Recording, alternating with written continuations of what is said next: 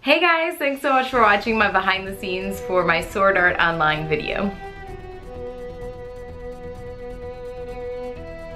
This is one of 4 videos I recently shot out in Wyoming with my friend Landon. Landon is an awesome videographer and director, and I've worked with him on a lot of different videos in the past, so it was really fun having him out there on this trip. Over the last 6 months, I've seen a lot of requests for the Sword Art Online theme or just something from Sword Art Online, and I hadn't yet watched the anime, so Landon actually is really geeky and nerdy like me, and so it's very fun doing these types of projects with him. He had seen Sword Art Online already. He had watched all 3 seasons.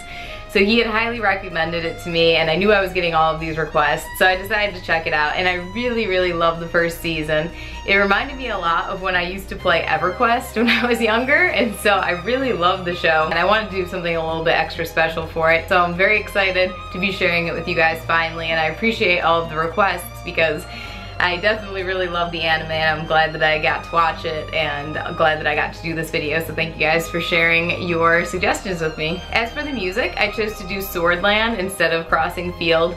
I just felt like it would fit better with the scenery, and it's a very epic, kind of hardcore sounding song, and so I wanted to do that one first. Maybe if you guys want, I can do Crossing Field in the future, so let me know for sure, because I would be happy to do more Sword Art Online. I created the backtrack and the arrangement for this in my home studio, and then I record at home. I have a microphone set up here, and just do all my recording and edits right here in my home studio. For this video, I chose to cosplay as Asuna. She is such a cool character from the show. I really loved her in the anime.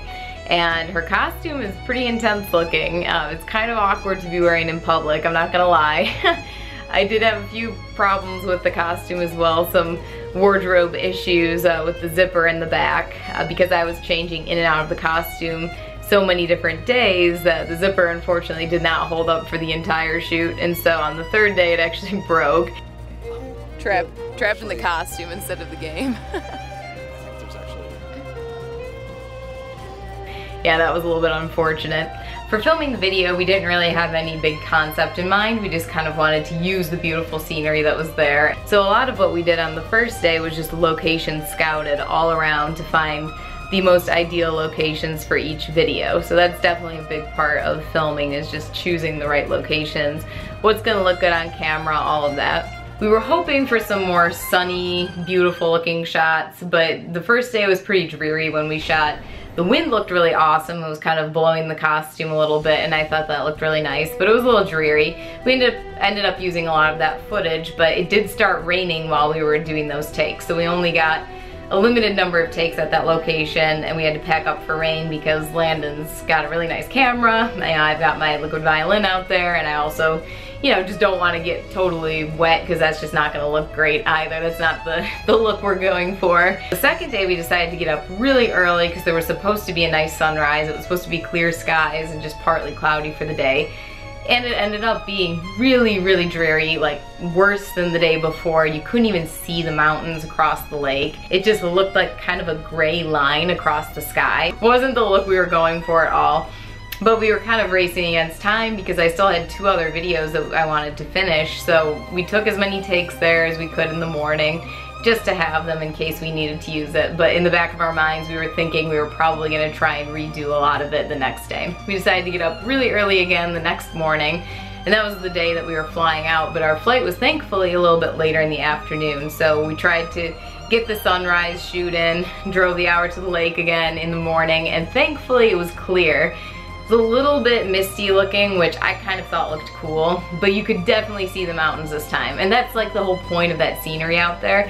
It is so beautiful in that Grand Teton area, and so I was very happy that we were able to capture that on film because I wanted you guys to be able to see that. Part of the reason that I go out to these locations is because I find them to be extremely beautiful, and I wanted to share that with people who maybe can't go visit those places, but they can kind of visit it through my video a little bit. So there will be 3 more videos coming from this video shoot. I'll give you guys a couple of sneak previews right here.